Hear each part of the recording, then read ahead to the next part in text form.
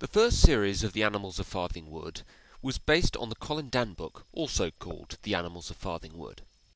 The animals' journey from Farthing Wood to White Deer Park. Like all three series, it had 13 episodes of roughly 20 minutes each. I'll talk about each of the characters once I've covered the plot of the first series. But first, I'll list off all of the main characters by name. The leader Fox, the second-in-command Badger, Mole, Adder, Owl, Kestrel, Weasel, Toad, and then various families of animals. The hares, the rabbits, the squirrels, the voles, the shrews, the field mice, the hedgehogs, the pheasants, and the newts. And finally, two animals that joined the group during the journey. Vixen and Whistler. It has to be said, they weren't very imaginative with the names of the characters, with almost all of them just being the name of their species. But whatever. Plot. So our first episode is called The Wood in Danger. Toad is making his way back to Farthing Wood after a long journey. Meanwhile, Badger, Weasel and Fox watch as their home of Farthing Wood is destroyed by humans, presumably to make way for buildings. This is something I always thought was a bit odd. The humans are destroying the wood with the animals still living in it. Anyway, Fox calls a meeting for all of the animals to decide what they are going to do. Shortly after the meeting starts, however, Toad reappears, having been away for several months and presumed dead by the other animals. They don't really explain where Toad has been, aside from him being shown in a fishbowl in someone's bedroom. But he does mention a nature preserve he came across on his way back, called White Deer Park. Fox proposes that they travel there as a group. But one of the hares questions the idea of them travelling together when many of them are natural enemies. It's here that we have one of the most crucial moments in the show, as Badger has everyone take the Oath of Mutual Protection, which states that they not eat other members of the group during the journey. Fox is chosen as the group's leader, although he doesn't seem very happy about this. They begin the journey in the second episode, appropriately titled The Journey Begins. Mole gets left behind because he overhears Adder insulting him, but Badger goes back for him, which begins probably the strongest friendship in the series. With the newts near death due to a lack of water, Owl is able to locate a swimming pool and they briefly stop for a drink, but are forced to flee when the family who own the pool wake up.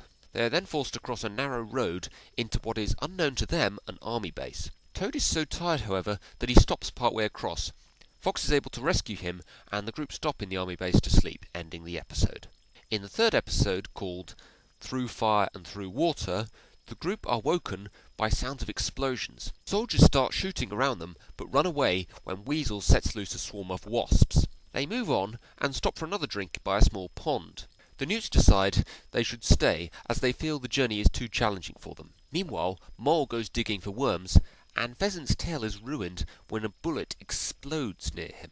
Suddenly a fire breaks out across the forest area of the army land. With Toad and Mole missing, the animals escape, making it to a small island in the middle of a lake. Fox goes back for Toad, and he finds him tired and frightened in the middle of the flames. The fire spreads over the marsh of the army base, and it's implied that the newts have perished, but never confirmed. Maybe they were going for a bit of ambiguity here. A group of firefighters find Mole, and one of them puts him in his pocket. Later, Mole is able to escape, and Fox goes back for him to pick him up. Having escaped the fire, the animals move on. In episode 4, False Haven, the animals shelter from a rainstorm in the barn in the middle of a farm. Kestrel keeps watch in a nearby tree and plans to have Pheasant relieve her, but he's too lazy, so his wife goes out to watch instead. Suddenly the farmer shows up. He kills Mrs. Pheasant and locks the animals in the barn.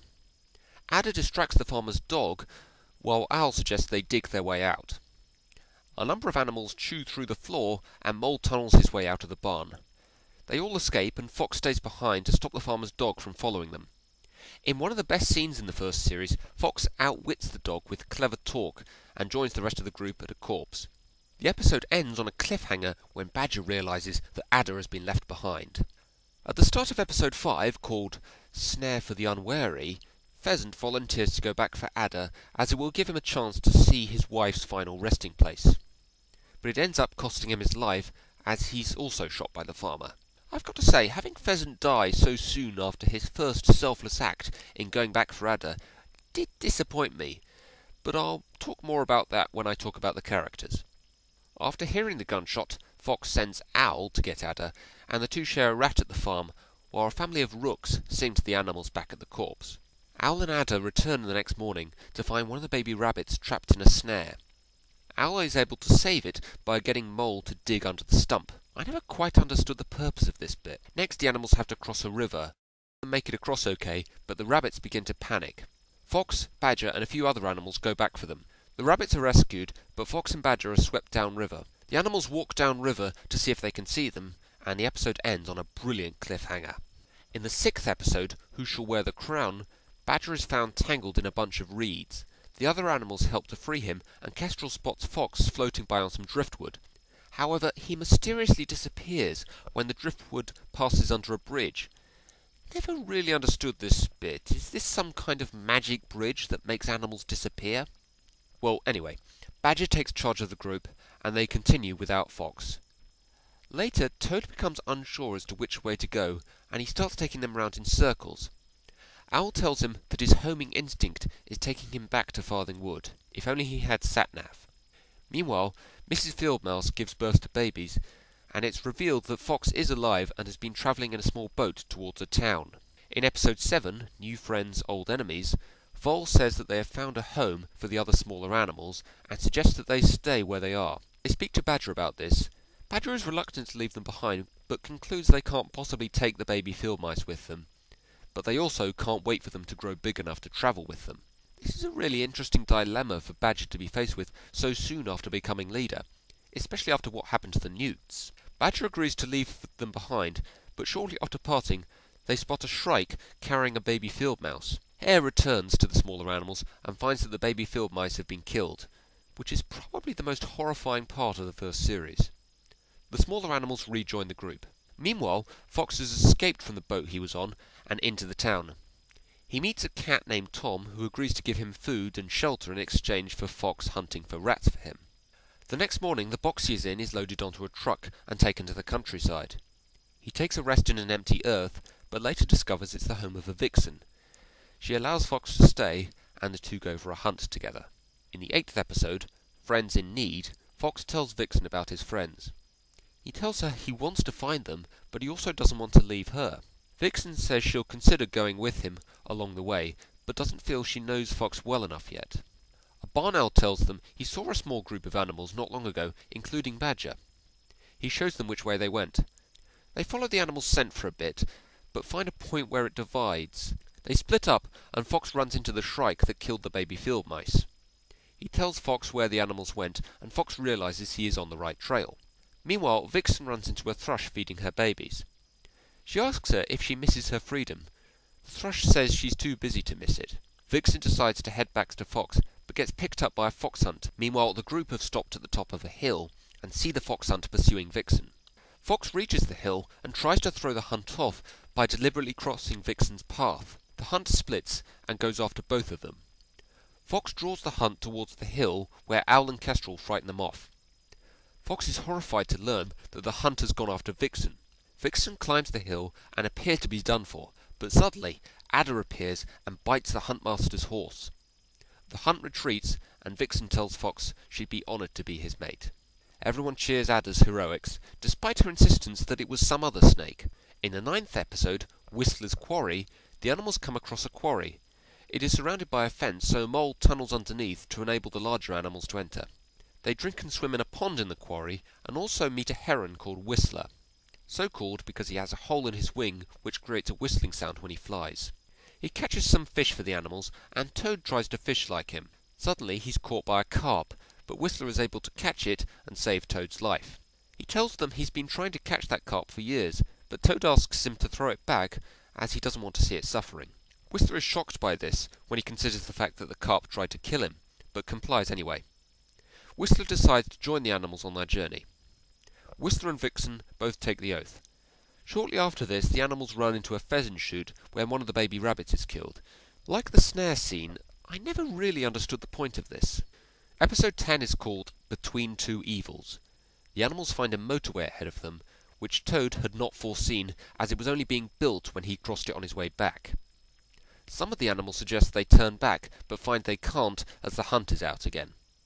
Fox tells the group that they will be able to cross as long as they work together. He notices that the cars in the nearest lane are barely moving, so he suggests that they move to the grassy area in the middle while they have the chance. Despite a few close calls and some foolish behaviour from Weasel, all of the animals make it to the middle with the exception of Adder, who seems to have disappeared. Fox quickly realises that they can't stay in the middle area for long due to the fumes from the cars. Whistler carries some of the smaller animals across, but can't carry the hedgehogs as they are thorny. I always thought this was a bit sketchy. Couldn't he have at least tried? The faster animals run across without too much trouble, while the slower ones wait for a long gap in the traffic. They all make it across except for the hedgehogs, who become too frightened. The female tries to make her husband move, but he simply curls up, and in what is by far the saddest moment of the first series, they are both run over by a lorry. Owl finds Adder back on the far side of the road, and Whistler carries her across, much to her disgust. With everyone else safely across the road, the animals continue their journey. The 11th episode, A Deathly Calm, is probably the darkest episode of the series. The animals are walking through a field of cabbages. Some of the animals want to stop to eat, but Fox tells them not to because he doesn't like the smell.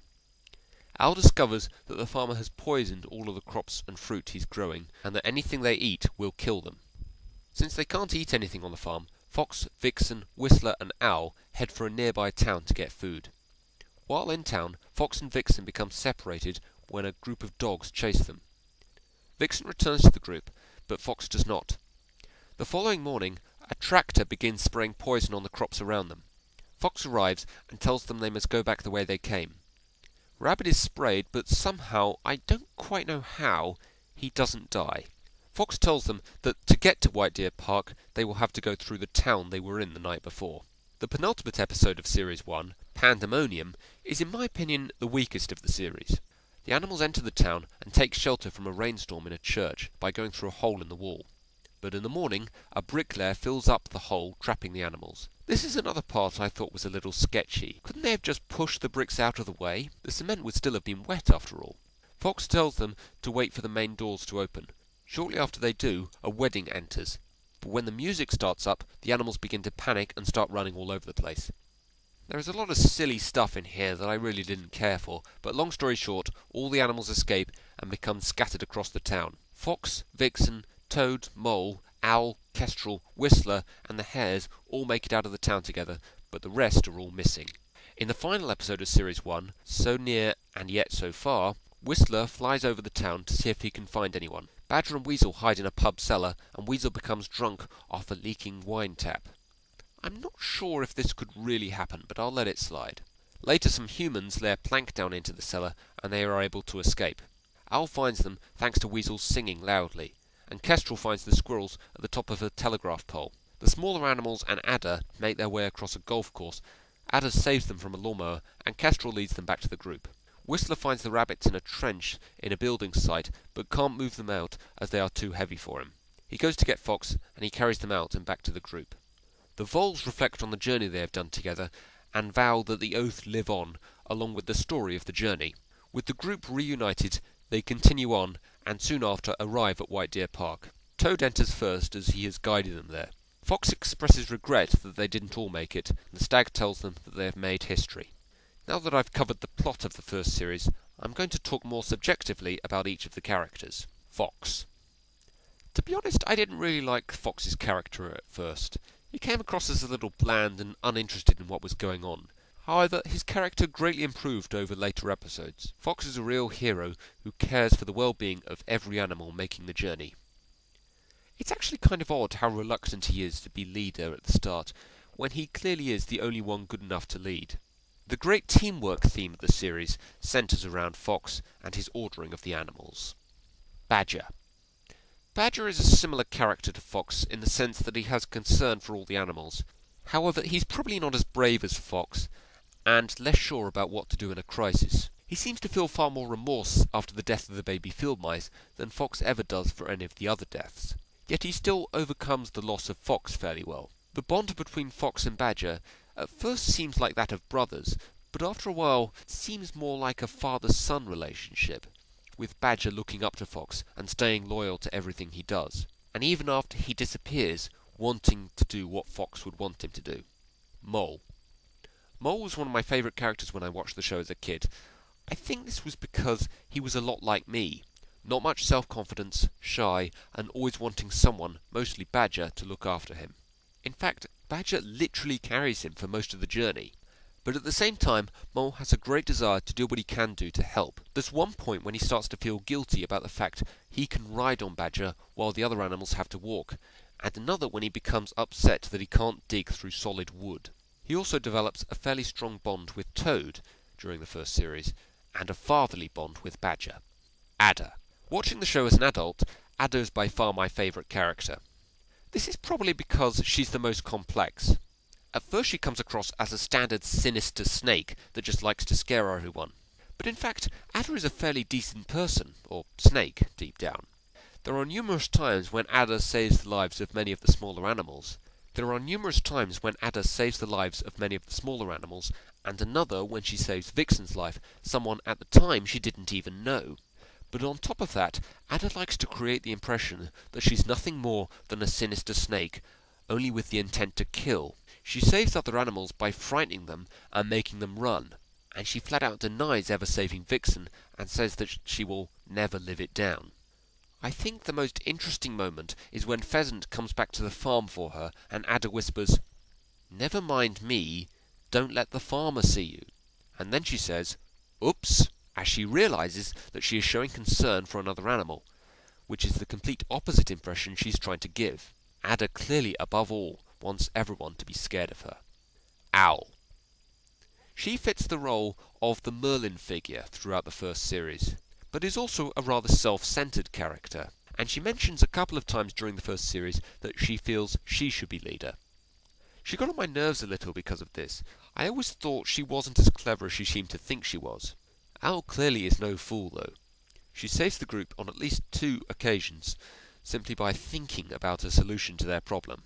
For the most part, Owl is more of a tool in the first series. She is there simply to be the brains of the group.